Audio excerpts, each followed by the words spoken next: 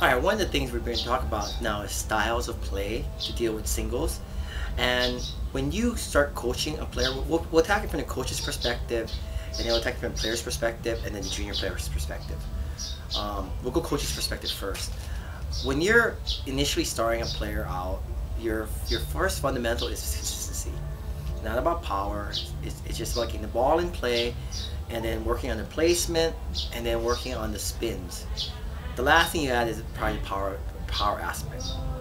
Now, as you add consistency into the game, as a coach, what kind of personality are you dealing with here? Often when you play tennis, and that's what I like about playing tennis with my friends, is you discover what kind of people you're playing with.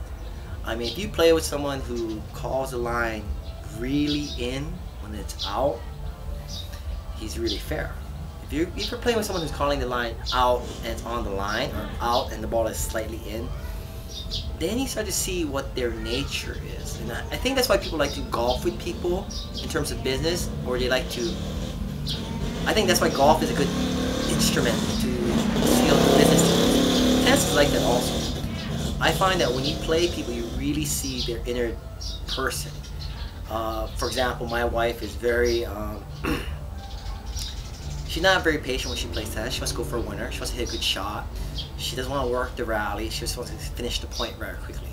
You know, whereas I have another friend who likes to keep the ball in play, and that's his ultimate goal. He doesn't want to make a mistake. Keeps the ball in play. Keeps the ball in play, and that kind of melds with his personality.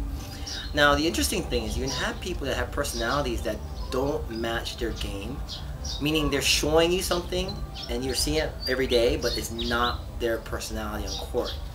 And that's their true personality. When you see their personality on court, that's their true personality. You can manufacture a personality. You can train someone to be a certain type of player on the court. But I think when you're doing that, you're going against the grain. You can't make a sculpture and change. You can't make good sculpture unless you have a good stone, you know, and it has to match. So my encouragement to you as a coach is find out what kind of person you're dealing with, and find out what they enjoy, and then mold the game for them around that. Now, as a player, oftentimes you want your game to be a certain way, but it's not in your nature, and that's the problem. Like, you want to be Patrick McEnroe, you want to be John McEnroe, you want to be Nadal, you want to be Roger, and that's a big problem if you want to be Roger, because it's really hard to be Roger. But you want end points quickly, but you don't have the game for it.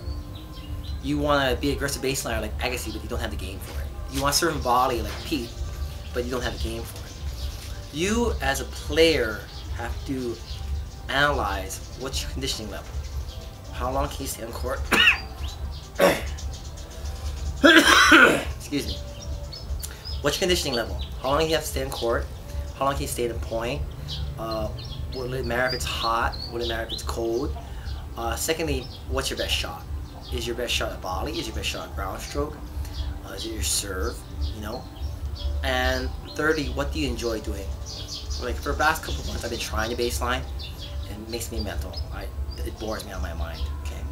So as an adult player, you need to evaluate where your game is at in terms of, for me, it's like how much time do I have to practice? Because the more time I can practice, the better shape I'm in, the more consistent I become, the more of a baseliner I become. And if I don't get practice, then I'm not a baseliner. I can't be a baseliner unless I practice. I can be a certain volley, or I can be a chip and charger, regardless. Like, it doesn't matter. I can always volley. So you have to find out what shot will never change for you. As a junior player, you gotta do it. You have to do it in steps. Start with the foundation of baselining, counterpunching, upgrade to aggressive baseliner, and lastly, you'll transition to an all-court player. But this transition to an all-court player will take a very long time. And in this period, you must have already had that solid foundation of ground stroke before you can transition to this all-court player. And the problem is, you know, like, if you want to be an all-court player off the get-go, you spend 5 hours a day on your opponents are playing 5 hours a day on ground strokes. You're spending 3 hours a day on ground strokes and 2 hours a day on volleys. You know, whenever you have a practice session, you're always at a disadvantage. So what you have to do is find your happy medium as a junior player.